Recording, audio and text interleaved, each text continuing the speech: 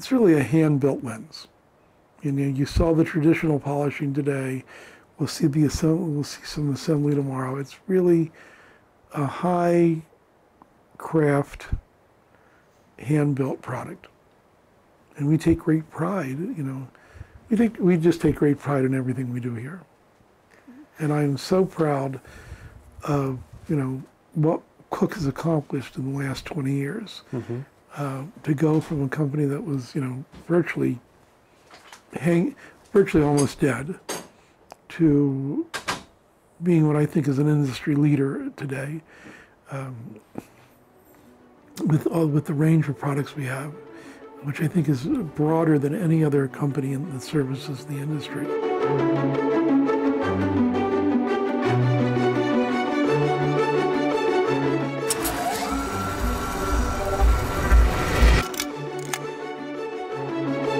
Les, thank you very much. My pleasure. To receive me, to your time, to let me make a small trip inside your factory. So I appreciate you taking the time to come all this way from Milan. Yeah. So the Cooke look. Which is your secret for those lenses? If I told you, I'd have to kill you. So I won't tell you. You seem like a nice guy. But, cinematographers, if you go to the Cooke website, we have quite a few. We ask cinematographers all the time to tell us what they think the Cooke look is. And while they all say it in different words, they all say about the same thing. It's warm, it's flattering to skin tones, it's roughly what you see with your eye, color, and has a great fall off of focus. Some people call it roundness, so give the dimensionality. The only word I really hate when people sometimes use is soft. The eye can confuse contrast for resolution. So some of my competitors goose the contrast far higher. And you look at their lenses and you say, ooh, look at that resolution, but you're not looking at resolution, you're looking at contrast. If you look at it, in today's world, if you look at our lens versus somebody else's lens of the same focal length, and you look at it in Photoshop, per se, you'll see that there's generally more information, more resolution in the Cooke lens, because nothing comes for free in optics. So by taking out the contrast, you actually lower the amount of detail you get, that you'll resolve. So obviously we think we found the right balance. Obviously my competitors think they found the right balance. And all this is good for you as a cinematographer. Although I think Cooke is right for every movie ever made, that's probably not right. And so if you think of the lenses as your paintbrush, as for some movies, Cooke is the ideal lens. For other movies, maybe another brand has the right color and feel for your movie. I've done many interviews to many directors of photography, and usually they choose lenses specifically for their project. So, as the way it should be. What really has, if you've seen some of my other interviews, you will know one of my pet peeves with the industry right now is that we seem to think what I call the tail is wagging the dog. And that is, the engineers that make these decisions for Sony or Canon or Arri are setting the technology, and cinematographers are saying, oh, there's a new camera, there's a new lens, there's a new this. I have to use it on my next project. That's not the way that you should do it. The technology has sort of become all-consuming for too many people, not everybody, but a lot of people just think about the technology when they should be thinking, what's the best way to tell this story? And if it turns out it's high-tech, great. If it turns out it's using Super 16, that's great too. What's the best way to get the story? and what will tell it the best. And if you make the right decisions, and it's a good story, it'll all take care of itself. You know, there's this big thing in the industry right now between, you know, HD, 2K, 4K. I think Amazon just announced they're going to be requiring 8K. It's all bullshit. You know, it's marketing shit. If you make all the right decisions for your story, whether you shoot it in 1K or 8K or a gazillion K, it'll work.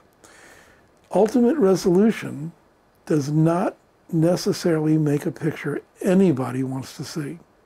And generally, it doesn't make a picture anybody wants to see. When we went to HD and then to 2K and then to 4K, what's one of the first things people did shooting? They said, wow, this doesn't look very good. We want to go with old Cooke speed Panchros or other old vintage lenses that didn't have the resolving power of today's lenses. And why did they do that? Because the cameras weren't telling the story in the way they want it. In the old days, in the film world, it would have been really simple. You know, you pick the lens, you pick the film stock, you could do a lot of tricks with your film stock at the lab. There was a lot more control. Now, if the cinematographer wants to get his look in the can and not necessarily do it in somebody else do it in post, he's got to get what he wants.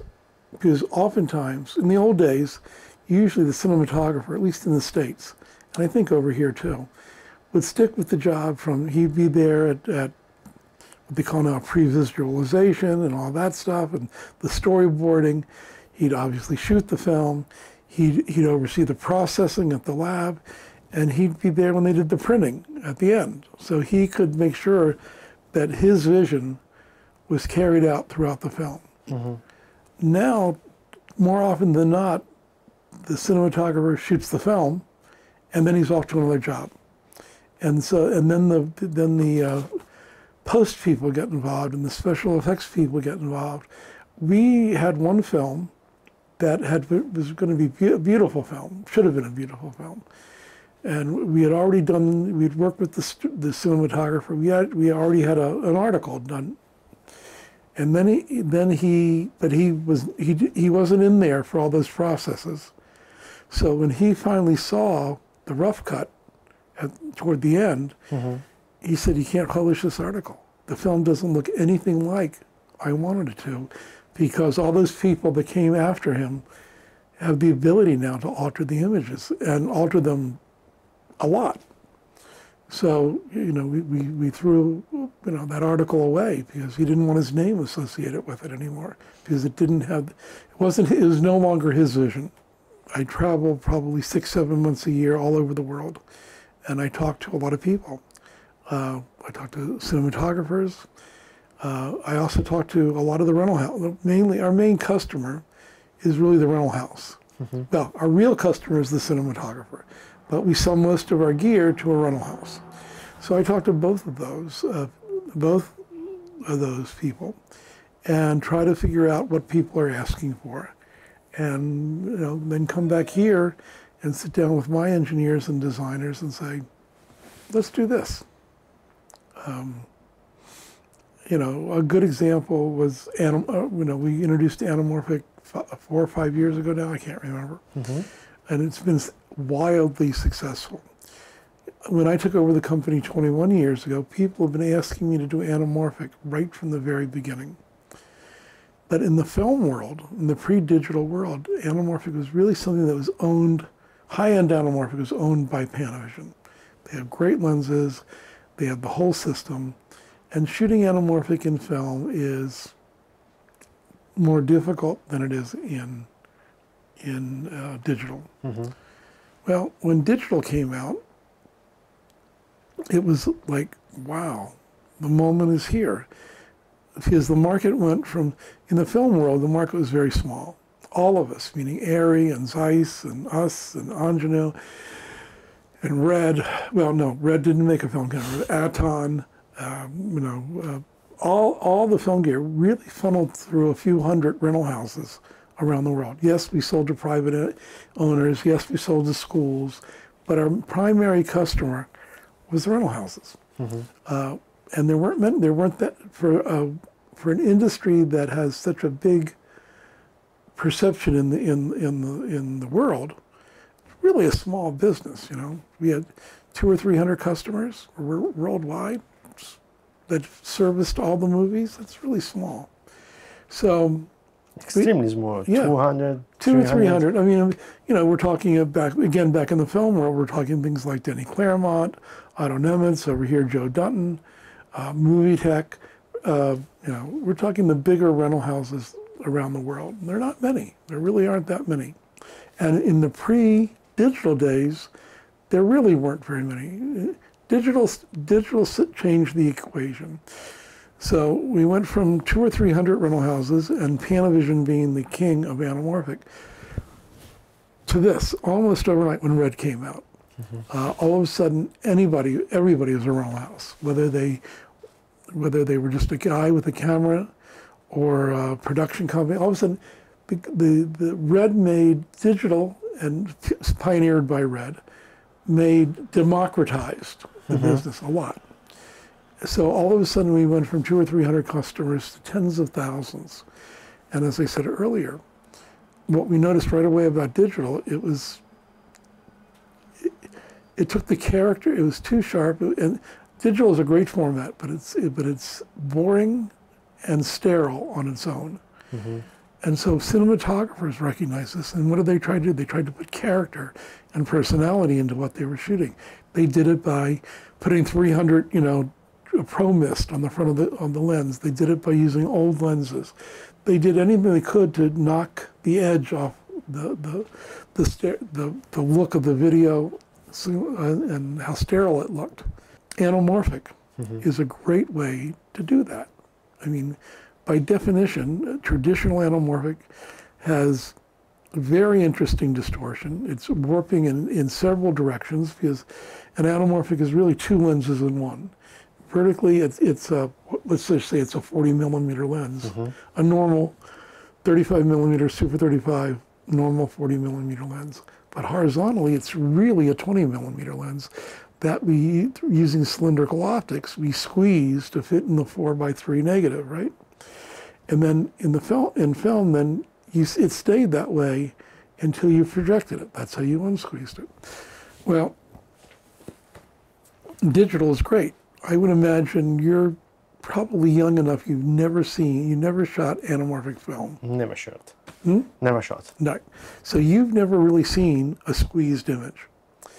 The only place in digital that the image is squeezed is on the sensor. But you flip the little switch and everything you see, you know, on your monitors and everything is de-squeezed. But on the sensor, that's really exactly what happens, just like in film. The image is squeezed. But now, instead of projecting it to de-squeeze it, you flip a switch and it electronically de-squeezes it. So you see it in true size and shape. In the film world, you never saw it true size and shape until you projected it. So all the cutting, all the editing, all that was always done. I mean, I lose about 60 pounds in the squeezed anamorphic. And trust me, I could lose 60 pounds. But today, you don't know that. And you don't see that, which is okay.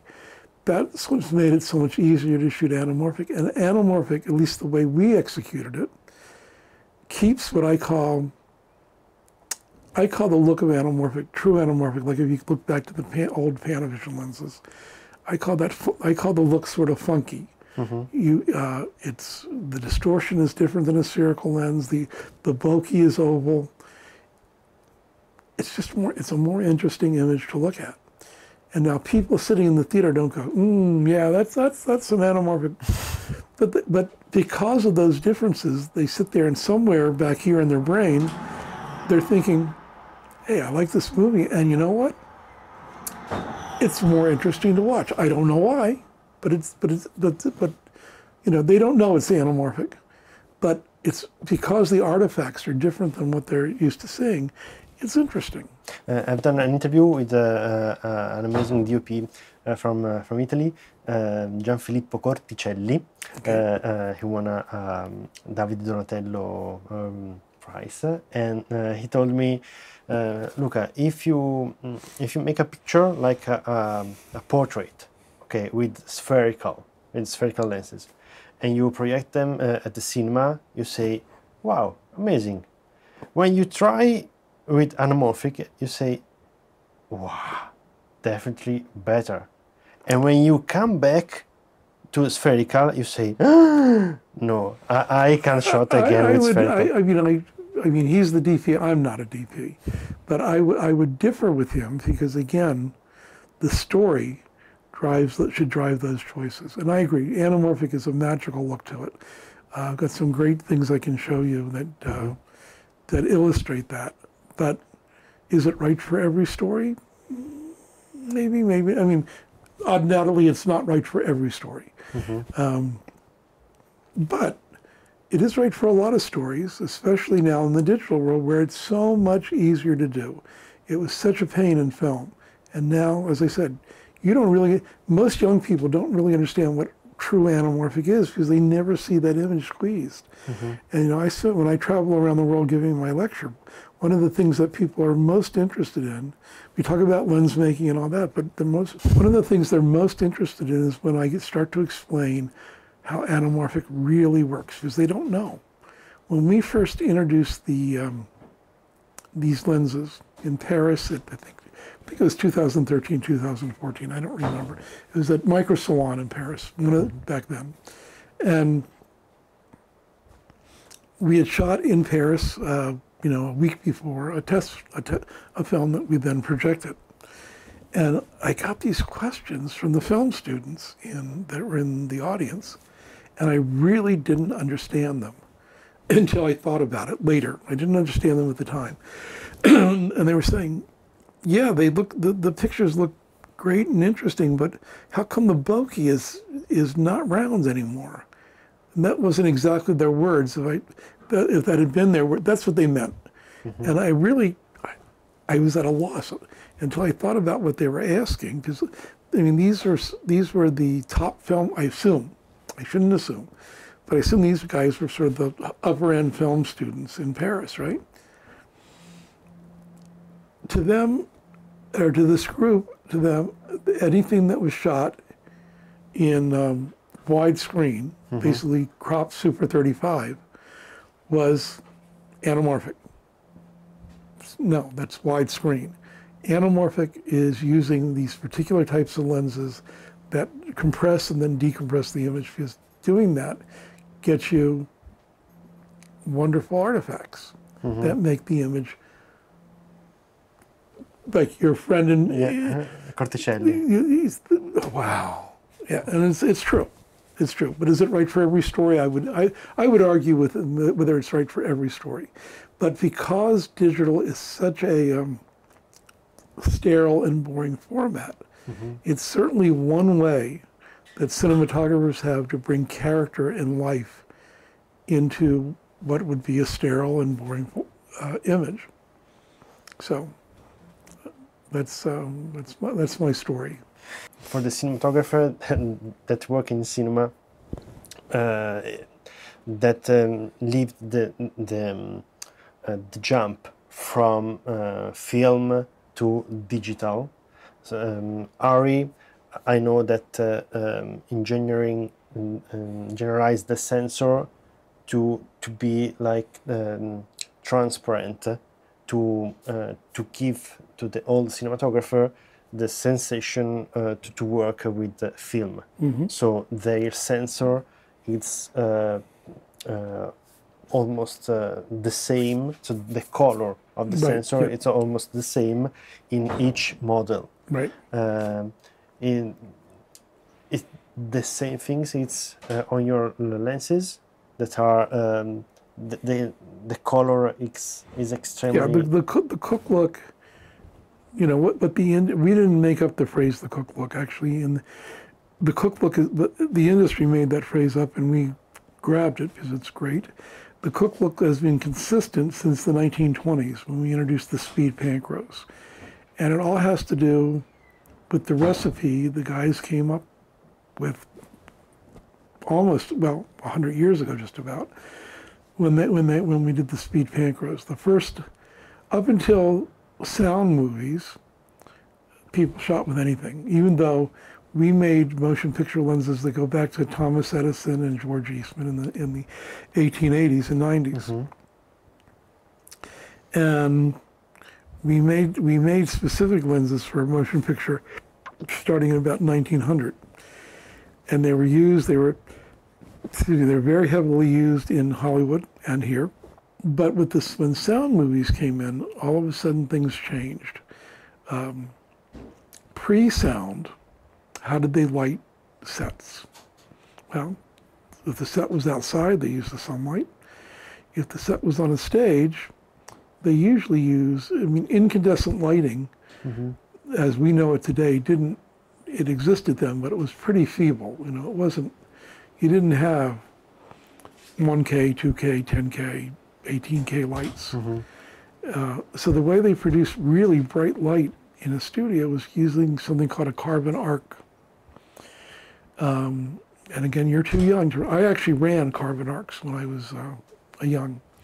And carbon arc is exactly what it sounds like. You have an anode and a cathode of carbon, and you then pump a lot of electricity into one side, and it jumps to the other side. And it makes a lot of light. It also makes a lot of noise, and a lot of dirt and smoke. Well, they didn't care about the dirt and smoke because the lights, they were high up. But obviously when sound came in, they couldn't use those, you couldn't use carbon arcs anymore to light. So they used incandescent lighting, which obviously in the 1920s was pretty pedestrian. So Cooke had just developed a set of lenses for the still world, because we used to build everything. We had developed a set of lenses called Series O. They were f2 for stills. Well, we reformulated those, and they became the speed panchros. And we have letters in the file, in the archives, that say, basically, the speed panchros made sound movies possible in the early days, because they were so fast. F2 back then, not T2, but F2 was really fast lens back then. We were talking a little bit earlier of why coatings are so important. I know we weren't talking on this tape, but when we were walking through the factory. And here's an example. A piece of glass, uncoated piece of glass, will reflect anywhere from 6 to 8% of the light that hits each surface. Each lens has an in and an out, so each lens has two surfaces.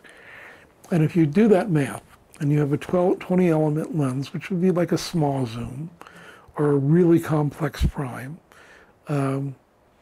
you would find out, if you do that linear regression, you find out at the back of the lens, you're getting about 4% of the light out of the lens. 4%. 4%.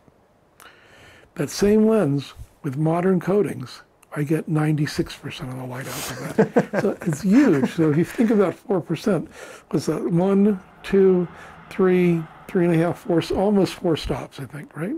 50, 25, 12.5, 6, a little 4 stops, call it 4 stops. It's a lot of light loss, right? Yeah.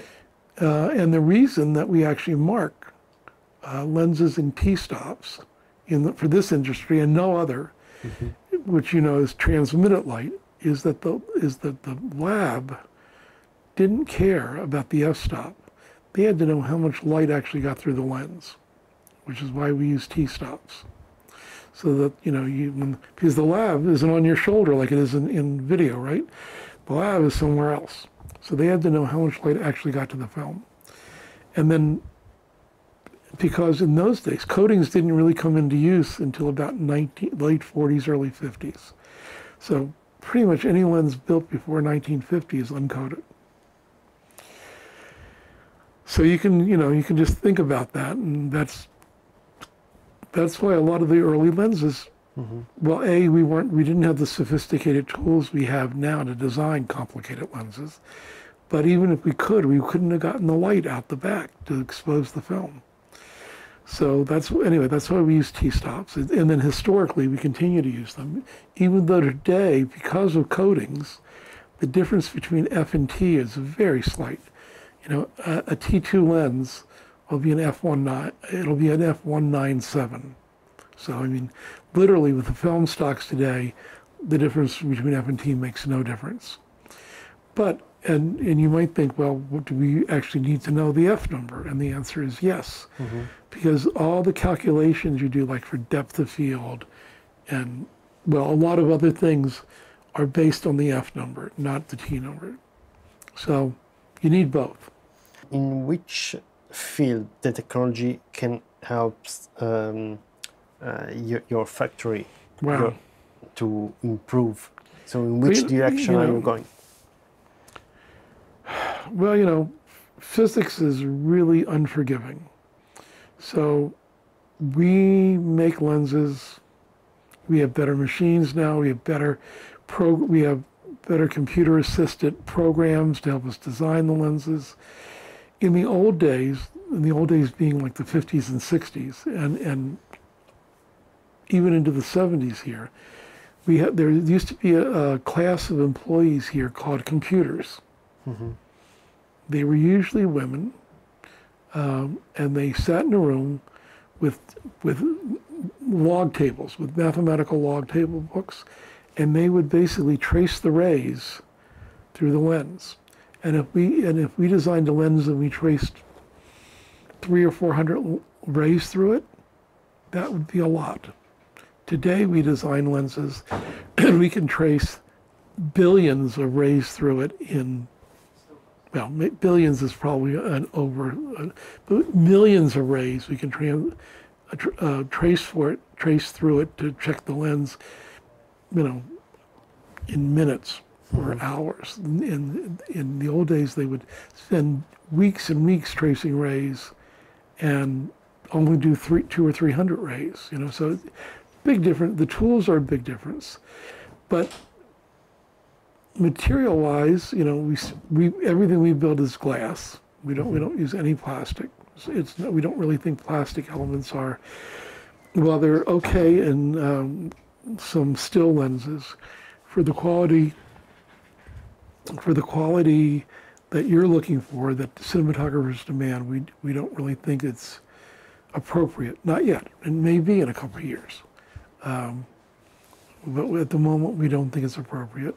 And, you know, the material, in some ways, our choices of glass have gotten smaller instead of bigger. You think that sounds a little crazy, but the glass catalog, you know, the way we come up with the Cooke look is we know what it is, and we know what it wants to look like, and we know it's part you know, it's part contrast, and it's part resolution, and it's part color.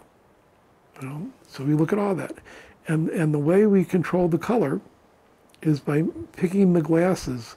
You know, every glass has an index of refraction for bending the light, but they also have different color characteristics. Some do, you know, you've got red, green, and blue.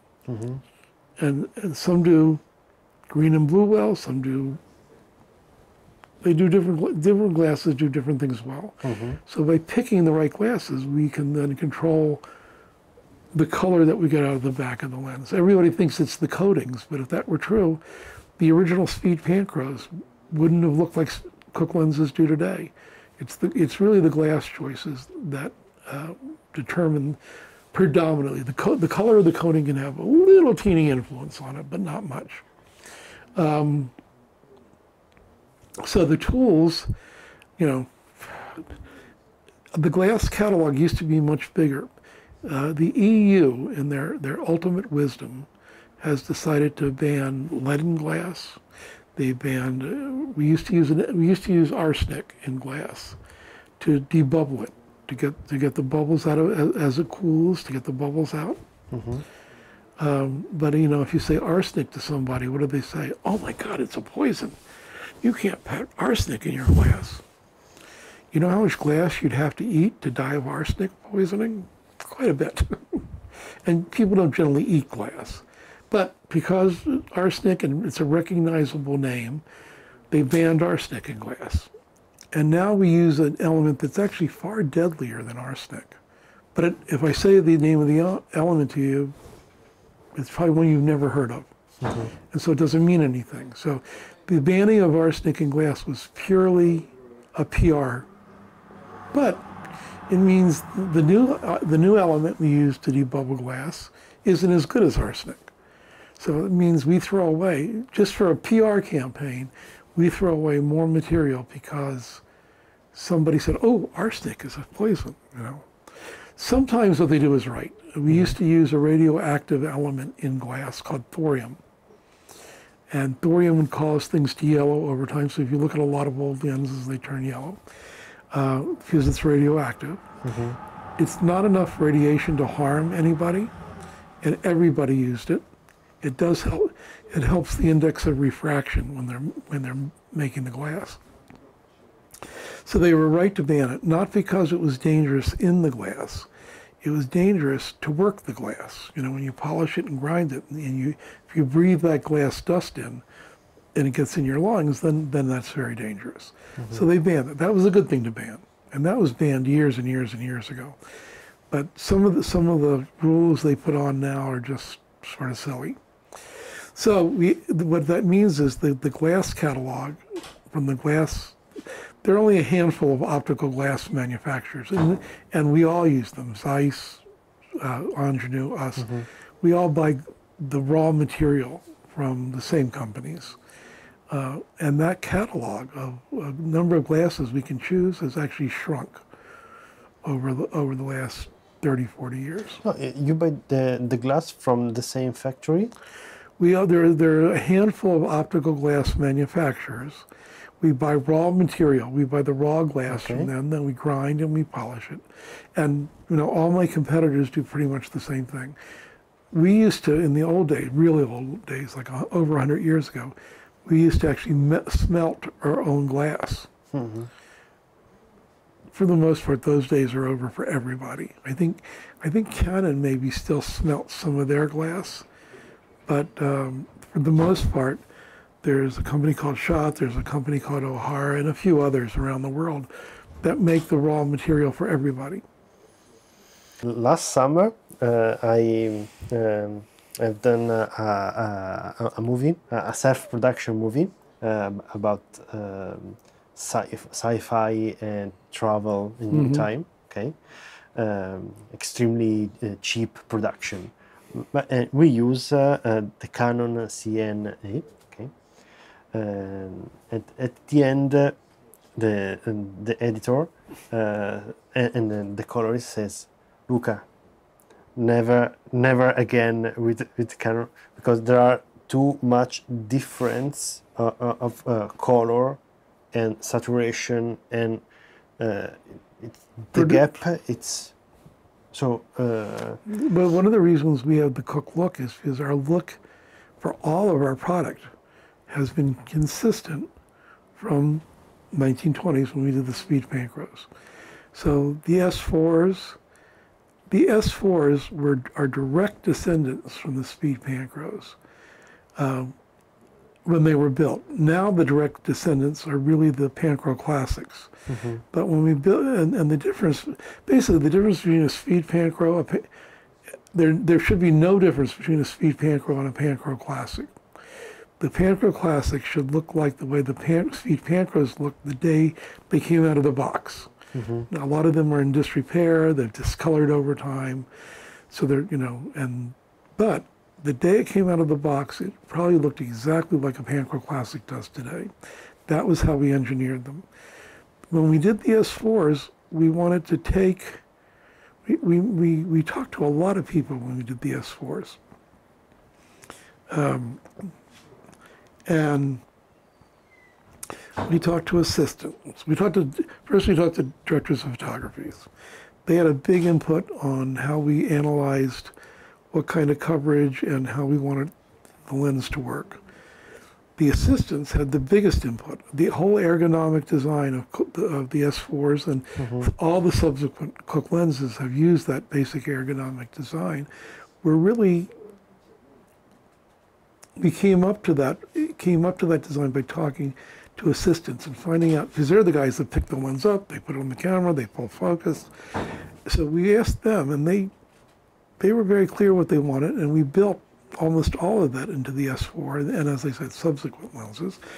We know we got it right because almost every manufacturer in the world has copied our design. It really pisses me off, but you can't do anything about it.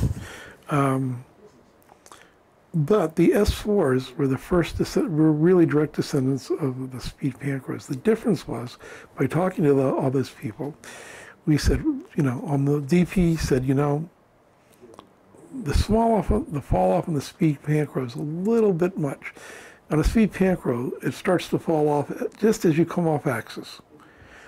And they said, we really like a little bit more area. So what we did is we took our frame, we drew a vertical line through the frame on the axis, and we rotated that. So now we had a circle in the middle of the frame height, but a circle. And that became what we call the image height area. And we really work hard on modern Cooke lenses to make that a really clean area. And then we let the fall off come into the edge. Whereas the speed Panchro, the fall off started right in the middle. Right as you got off axis, the fall off started. The reason, and that's one of the reasons the S4s are bigger than the Panchros, because to get that image area clean, we needed bigger pieces of glass. Okay. So that's one of the reasons the lens grew. But if you look at some of them, they're still very small. Like the 50 millimeter is very small in that S4 housing. But the assistants they wanted linear focus. Linear iris. They wanted focus that would push the marks together at close focuses and spread them out at long focuses. Because those old lenses, you had 2 feet, 3 feet, 4 feet infinity, or a bunch of marks, that far apart. You can't pull focus. You get, so they wanted the marks evenly spread and more marks. So instead of using a multi-thread design, which is what we had used previously and what Zeiss used up to and including the ultra primes, we went to a cam design. And the cam, which is a track, and we can shape the track, so we can make the lens focus. So basically, by shaping the track, we can how the focus moves, and we can push the marks at close focus together, and we can spread them out at long focus. As again, I know we got it right because everybody's copied that, right? So they wanted the gears. People wanted the gears in the same place, so we did that. People wanted a lens that they could hold. They didn't want it so big you couldn't put it in your hand, but they didn't want it so small that we'd end up with a scale that big. And so we came up with a 110 millimeter size, which for most people, they can comfortably hold in one hand. I don't recommend it. I always recommend you put two hands. But if you have to grab it, you can grab it with a hand, and unless you've got, with an average sized hand, you can hold that lens, and you can be pretty confident you're not going to drop it. So these are all things that the assistants wanted, and they're all things, that everybody copied. Great. The DPs wanted the better coverage, and the assistants wanted the ergonomics. And the rental houses, we talked to them too, and they wanted a lens that was easily serviced. There are lenses out there that if they need even sometimes simple service, it's really difficult to do in the field, or it could take hours, like a day, to service a lens. Well, Cookes were built with service in mind, so on average, on just simple cleaning that you have to do whenever any lens comes off of a rental, you can basically clean most Cooke lenses in an hour. So you get a set of 8 lenses out back in the evening before. They can go out on a job at the end of the next day. That's almost unheard of with anybody else's lenses. So we really try to listen to all 3 of our main constituents: the DPs, the assistants, and the rental houses. And I think, you know, as I said, I think we really nailed it pretty good. It happens that DP says, I like this distortion, I like this, you know, this artifacts. This is too perfect. I prefer when there was something strange. Well, you're describing, I mean, you just described anamorphic. I mean, some of the people that have built anamorphic lenses really, I don't think, understood. They built anamorphics and did great engineering on them, but they look spherical.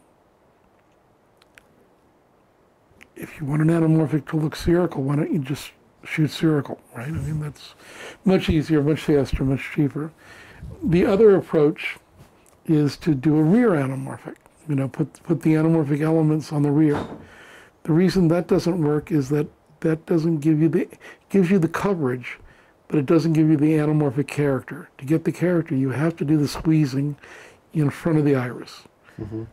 So all of our lenses are front anamorphic. But to go to, you know, go back to, you know, people always want what they can't have, right? If you remember, Arri used to make a set of really sophisticated macro lenses, and I think around 1998 or something, or maybe earlier, they discontinued them. They discontinued them because nobody was buying them. As soon as they discontinued them, everybody said, "Oh, I need those macro lenses," you know. So at Cooke, we think the Cooke look is the right compromise. It makes digital cameras look, it makes film cameras look really good. It makes digital cameras look cinematic. Mm-hmm. For all the reasons that we were talking about earlier about what the Cooke look is. The color's right, the contrast is right, the fall off, the way we handle the fall off of focus, all that just works really well. Mm-hmm. And makes people look good. And at the end of the day, you know, most people on film want to look good, whether it's shot in digital or shot on film. So we're not trying to build a scientifically perfect lens. We're trying to build a lens because we've been in this industry from the beginning. While Zeiss has been in it, although Zeiss is slightly older than us, they really didn't get pulled into the motion picture world till about the 50s. Mm-hmm. People use their lenses, but they didn't make a product for it.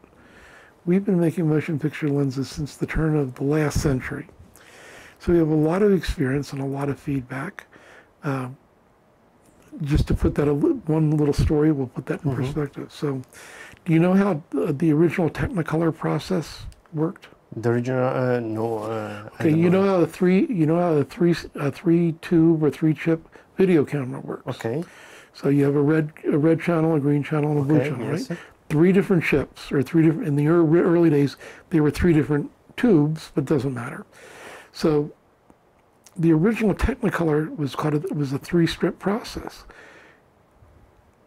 They had three strips of black and white film, mm-hmm. red filter, green filter, blue filter, and they'd expose that, and then they developed the negative, black and white negative, that they would then dye, and then they put all that together to make a color master. Mm-hmm. Nobody could figure out how to make those lenses because usually, well, you know, here's the back of the lens and here's the film or the sensor. Well, in a three-strip camera, we now go through prisms and mirrors and beam splitters, and it's back here now.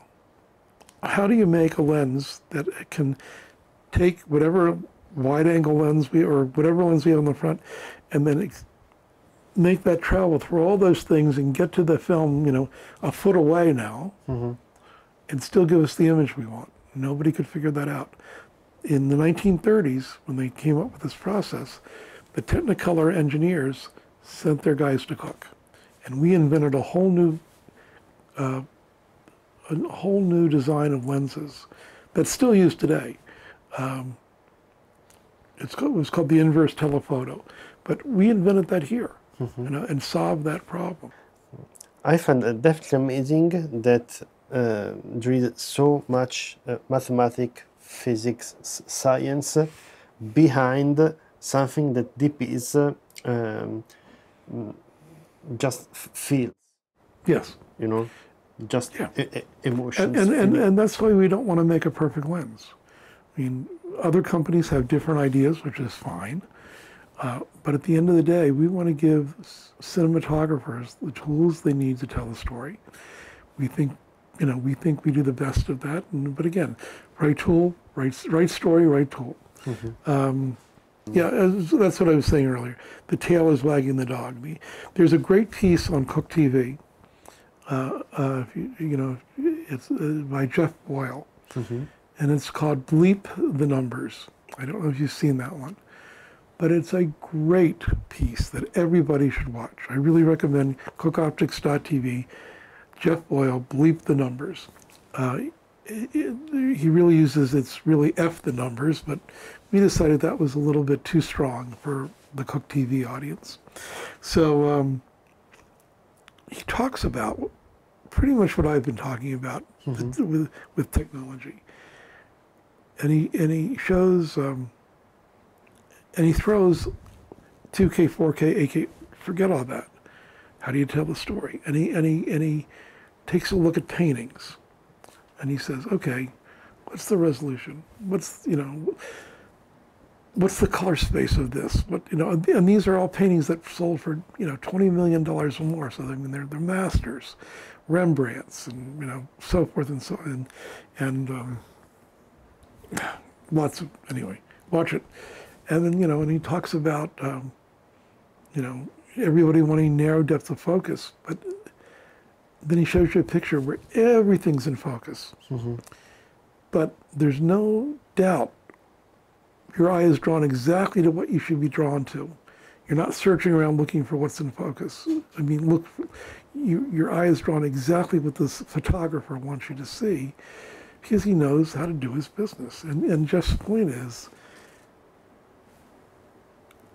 get the right picture that tells the story. Forget about all the technical crap. But you've got to learn your craft. If you don't really understand your craft, you're not going to make it, and it takes a long time. In the old days, again in the film world, there was a real apprentice system for directors of photography. What did they do? They got out of film school or just picked it up. They started working at a rental house, and they were cleaning cases. And then somebody said, "Well, you're working hard. Start working on the prep floor." So they'd start working on the prep floor. And then one of the people doing a setup would notice, "You're working pretty hard. Come and be my 19th assistant." And then they'd work up to be a first assistant, and then they'd work up to be an operator and then a DP, and they do that, and all along the way they're absorbing just an immense amount of knowledge from their peers, right? It doesn't really work that way anymore, does it? People go to film school and say, okay, I'm a director, I'm a DP, I'm a this, I'm a that. And so I think, I'm an old guy, so this is the way I sort of think, but I really think a lot has been lost to the younger generation because they don't have the mentorship of their older peers. They don't do it step by step. They come out of school and say, I'm sorry, I don't want to clean cases. I'm a DP, and some of them are brilliant. Some of the young DPs are brilliant, but a lot of them they don't understand what exactly is right. I mean, maybe they can frame, but framing isn't all of it. I mean, the composition of that frame, and knowing how to use the light. I remember when digital came out. Everybody said, "Oh, great, I don't have to light anymore." Well, that's bullshit, right? You have to. I mean, lighting is the key. Obviously, framing and having a good eye, but lighting is the key to getting it right. And I've always said, if you can light, you can shoot in any format, and you can make it look really spectacular. And if you can't light and you get the shot, it's just luck. But I think, today's world, everybody wants to take a shortcut. So, what can I say? Les, we are near to the end of this interview. After this small visit this factory, I've seen more than 100 people working hard, a lot of young people, and after this trip, now I think that your products are not so expensive like I suppose before. Thanks. I mean, when you finish tomorrow, you'll see these are. It's really a hand-built lens. You know, you saw the traditional polishing today. We'll see we'll see some assembly tomorrow. It's really a high craft, hand-built product, and we take great pride. You know, we just take great pride in everything we do here. And I'm so proud of, you know, what Cooke has accomplished in the last 20 years. Mm-hmm. To go from a company that was, you know, virtually almost dead, to being what I think is an industry leader today, with the range of products we have, which I think is broader than any other company that services the industry. So hopefully, as long as I'm here running it, we'll continue to try to live up to the promise of giving you what you need when you need it in a high quality product. Just the last question, Okay. Could be this. How do you figure out the next 10 years? That was easier 10 years ago, or 20 years ago when I took over, because film was very slow moving, and we started with 4 S4s, and over that 10 years it grew to 18 S4s, because the industry said, we love the S4s, but we need a 65, we need a 21, we want to, you know, so that grew. And we're still selling S4s today. I mean, they're even though they're 21 years old, I think they've pretty much become the standard of the industry. How do we determine what next? And now it's a real nightmare because the cameras are moving so fast and we have to keep up with them. Mm-hmm. The large format cameras are here. They're here to stay. This is one of the few times in the industry where I think we had the lenses out, the S7 lenses out, before the cameras were actually ready. And we didn't do that with none of the manual camera guys came to us and said, Les, why don't you build some full frame lenses because we're coming out with a camera. We did it because we heard the same rumors that everybody heard. Mm-hmm. And I said, well, you know, if these cameras, we're sure the cameras are coming out because, you know, all the rumors are floating around. So let's take a shot and build the S7s. And we did, and it turned out to be the right thing to do. The anamorphics, as I said, we started doing anamorphics because of digital. People have been asking us to do those for years and years and years, but it made no sense when the market was so small and Panavision really owned it. In the old days with the film world, it was really simple. As I said, you know, we did. People were asking us from the day I bought the company to do anamorphics, but when the market was this small, it made no sense. Trying to compete with Panavision was just not an option. Mm-hmm. I mean, we could have built them, but nobody would have bought them. They couldn't break into it. Digital comes in, takes that little market, makes us this big.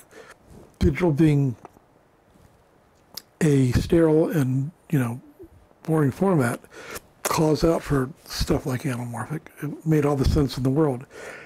And we took the plunge very quickly, and it's been brilliant. I mean, the lenses now are making a lot of big movies, you know, are shot on our stuff, and TV shows, because now TVs are 16 by 9, mm-hmm. which isn't quite right for anamorphic, but still close enough that commercials, TV, series, a lot of movies are all shot, and they're shot on our lenses. I mean, that Panavision is still shooting a lot of stuff too, but all of a sudden they have some real competition. So the industry is moving so fast. The S7s, we were a little bit ahead. Nobody, you know, they didn't give us a heads up, we're going to do this camera. It was just the same rumors everybody heard. Mm-hmm. So how do you determine what's next? Well, we're already working on the next few years' projects. And what I didn't know 21 years ago when I bought the company is how crazy and insane manufacturing is. It's crazy business, especially this business. I have to guess right now, 2 or 3 years in advance, for what we're going to have. And in the film world, that was pretty easy because it didn't change. Mm-hmm. It really hadn't changed for 100 years until digital came out. Now, we have a new format every month. New this, new that, new. It just doesn't end. You have to explore a new format. Well, I have a different opinion about that. Yes, full frame is here to stay, but full frame is something I don't remember, other than 1 or 2 people that remain nameless at the moment, asking for full frame. There was not an outcry from DPs around the world.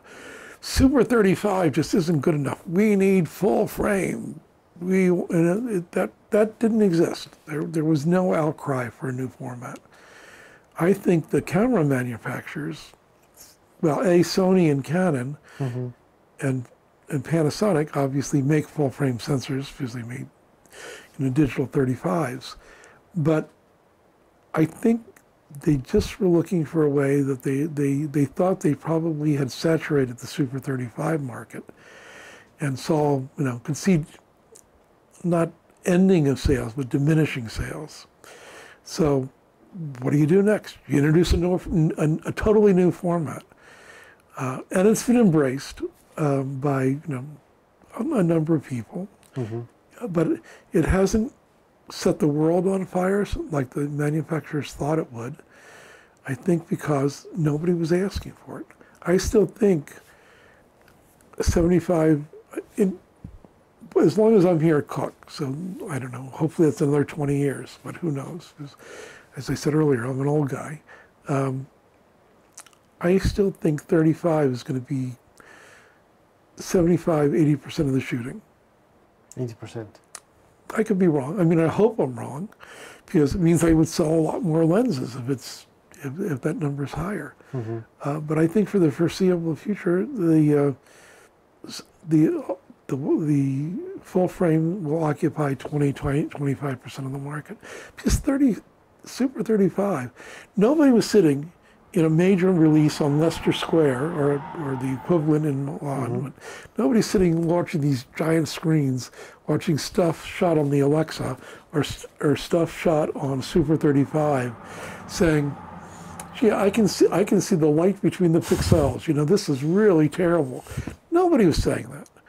Nobody was complaining about the ability of film or the HD/2K mm-hmm. cameras to deliver the pictures. I mean, look at all the films, even after the 4K cameras out. Most films continue to be shot on the Alexa, not the LF, just the Alexa. Mm-hmm. So it's unless it's for Netflix, people are shooting on the Alexa, and they're making beautiful pictures, right? So, again, the driver of, and to a certain extent, the driver of large format and full frame is, Netflix. Mm-hmm. They're not specifying full frame, but they are specifying 4K. And now with Amazon saying, we want our stuff in 8K, again, these cameras come out and people put old speed Pancros on them to make them look cinematic, to make them look like there's personality and character. I said earlier, ultimate resolution does not make, mm-hmm. it doesn't necessarily make and generally does not make a picture that anybody wants to watch. And if you don't keep their eyeballs on the screen, you've lost. Les, thank you very much for your time. Oh, my pleasure. And for your words. I enjoy it. It's really precious for my project in Italy to try to spread this knowledge about lenses and about the culture on make cinema. So My pleasure. thank you again.